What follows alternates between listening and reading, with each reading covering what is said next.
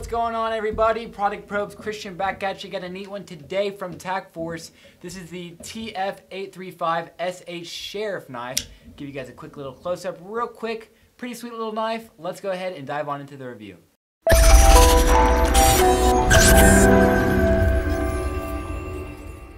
Alright, so right off the bat, I'm going to give you guys a quick little close-up on this thing. Alright, so first things first, we're going to go over this blade, and then we'll go back into it later on, go over some of the details on the handle and whatnot. But it's actually got a really nice blade on here to drop point. What I mean by that is, if you bring your finger at the very top of the knife and run it down the spine of the knife, this is your spine and this is your belly. Run it down the spine, you can have a real slow, gradual drop all the way down to the tip. It's not going to be a very steep drop compared to like a clip point. But usually though, the only downside of that is, on the drop points is, you're not going to have as sharp as a point. So I can already tell that with this one, I can actually press pretty good with my finger and not get it to where it cuts or whatnot. The belly of the knife, I wouldn't say it's super big, super small. It's about average right here. So you're gonna have a little bit of cutting room, and it is a half serrated, half straight blade. So, you know, it's more for a tactical situation. You know, out for a survival type situation. Got your 440C stainless steel blade. It's half oxidized. It's just regular stainless steel, and then you got your black oxidation right up here on the top and on the bottom.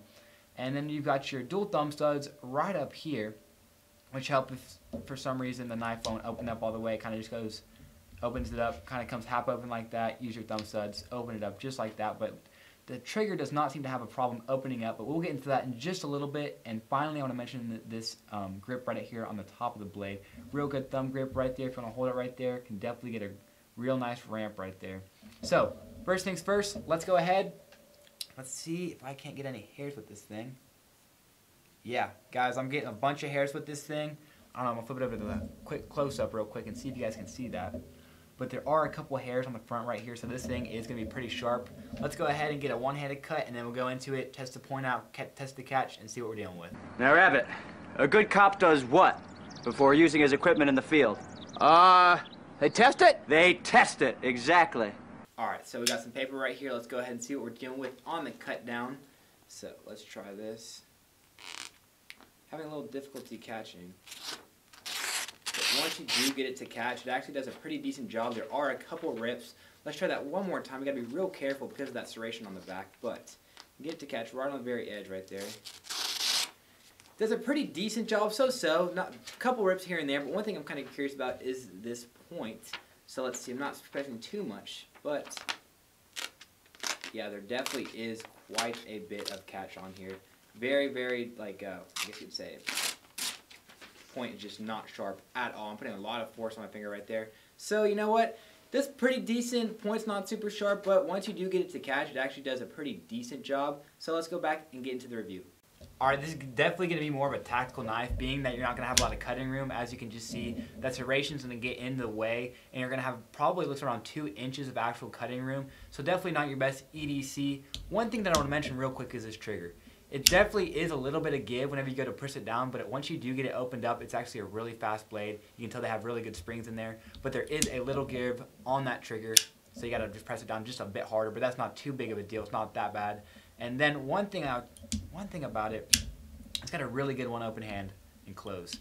So open it up, close up, no problem whatsoever. And then going on down into the handle, it's got a plastic handle. It seems hard plastic. You know, not something super cheap like you'd think on some of the other types of knives that we've done before, but it's a good, reliable plastic. And being that it's plastic, I'm guessing that it's actually going to be pretty lightweight. So one thing I want to go check out is the measurements, as well as how this thing's going to weigh up on the scale. All right, let's go ahead and plop this thing down onto the scale, see what we're dealing with. So, 4.62, yeah, it's actually not 4.59. Right on the borderline of 4.6. It's actually pretty good. It seems to be almost an 8-inch knife. Let's go ahead and grab our ruler and see if my predictions are correct. And you are looking at 8 inches, including that glass breaker on the dot. So to be 4.9 is actually really good. The length of the blade, all the way to that choil right there. Let's do it like this. You're looking at about 3 1/4 and closed up all the way, including that glass breaker. Let's do it this way. You're going to be looking right at 5 inches on the dot. So not bad. Nice little size pocket knife. Really good weight to it. Let's go back into the review. Alright, for an 8-inch pocket knife, anything under 5 ounces is actually pretty good. So with this one being 4.6, little below average, which isn't a bad thing. Like I was saying, it's going to be a little below because of that plastic handle. So one thing, let's go ahead and go over some of the details on the handle, the grip and whatnot. It is a plastic handle, and you can see all these grooves in here. It has a real good grip to it. And you know what? One thing I like about it is that flashlight does not get in the way whenever you're holding it like this. But in a more defensive standpoint, that flashlight is going to get in the way. But it's alright. You got the glass break at the top right here. Kind of gets down on your thumb. Kind of a little uncomfortable. So it's definitely going to be better to hold it like this. You're going to have a lot better action on it. Really, really good grip. Really good. As you can see, all these just little things on the top.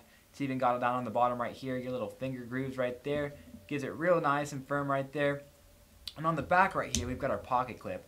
And I can already tell this thing's going to be really good in the pocket because of that placement of the pocket clip. It's really far up on there. There's going to be very little room sticking out of the knife itself. So you're going to have real good concealment. The pocket clip itself seems with these knives that are farther up on the belt, they have less bolts holding them in. So I don't know if you guys can see those two bolts right here and right here. So usually the ones that are farther down have more bolts and they're more beefy. But this one, it is a little easier to give. It has a little more play. So I'm kind of curious to see how that's going to hold up in the pocket. Let's go ahead and check that out. Alright, so let's go ahead and slide this down on into the pocket. So it slides in really easy, almost too easily. So there definitely is some catch right there. Slide this back on over here. You know, the printing, there is quite a bit of printing just because it's a little bit thicker than a knife, and especially that flashlight, you can feel it up against your leg. But concealability, got a jacket on like this, you're actually not going to be able to see it at all. It slides all the way down into the pocket, so it actually does pretty good. These are pretty tight jeans, but there still is a little bit of room in here to put stuff in if you needed to. So that's, oh, my bad guys, flashlight turned on, don't have it all the way turned off. But it does slide out relatively easy as well. You know, it's just actually super easy to slide in and out, so we'll go over that in just a second. But when you do pull it out, the trigger is right there and you are good to go. Alright, so there are a couple flaws with that pocket design. You know, it is super loose, there is a lot of play, so kind of slides around in there just a bit, especially I bet if you were doing a lot of physical activity. And then that flashlight, you know, you can really feel that flashlight rubbing up against your leg, especially when kind of moving around, you're wearing a tight pants such as jeans.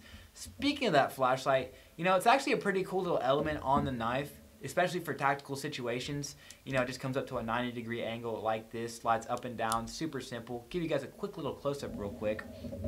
Do that one more time. So all I got to do, it's on a little hinge right there. Goes all the way up to 90 degrees. You know what? Honestly, I wouldn't really need it to be like that because, you know, just do it like this. But one thing people don't realize about knives with flashlights is that there's an actual piece of paper in the battery of the knife. So let me show you what I'm talking about. So we're just going to unscrew this right up here. Take this piece out, and then we're going to take this battery out right there. And as you can see, on the top of the battery right there, there's going to be a little circular piece of paper. Just going to go ahead, plop that out, and you should be good to go right there, little piece of paper. So all you got to do is throw that piece of paper in the trash, and you should be good to go. So let's go ahead, slide this back on into the flashlight. Screw this back on, and you are good to go. So let's go ahead and turn these lights off, and we'll be right back with you. Alright, so we're going to go ahead and kill the last light. And then I got our ruler right here. So what we're going to do is, you can't see the ruler right now, pitch dark in here, so we're going to go ahead and switch this light on. So if for some reason you were cutting, you had your blade right here and it was super dark outside, didn't have a flashlight, just turn that sucker on. Cutting away, you can see really good. I can read that Westcott since 1872. You can see all the little tiny marks right here. So the flashlight actually does a really good job. But if for some reason you want to turn it up at that 90-degree angle and you just needed to use it as a flashlight, one second, let me pull that blade back in. But for some reason you didn't want to use that blade, just pull your flashlight out. Really, really good motion right here. Super bright LED flashlight. It's almost like got a white light on there. Does a really good job. So let's go ahead, turn these lights back on, and get back into the review. Alright guys, that's about it. Let's go over my pros and cons on this thing. You know, I wish this thing could be a little bit sharper and have a little more cutting room with that straight blade. You know, the serration is nice, but it just isn't always necessary. But you know what? For you guys who need those half serration, half knives in those tactical situations, this is the knife for you. One thing I do like about it is this trigger. You know, there is a little more give than usual, but once you do get that open, it is a super, super fast knife, which I really do like about it. And I like all the different features it has on it. You know, you got your You got your flashlight, your seatbelt cutter right here. You got your glass breaker. There's just so much on this knife that it has to offer. And to only be around 10 bucks, this is one of Amazon's, I think, best sellers. You know, it does a really good job, so we went ahead and ordered it. We did a bunch of the other ones in the series. I think we did the firefighter, the police knife, so you want to go check those out.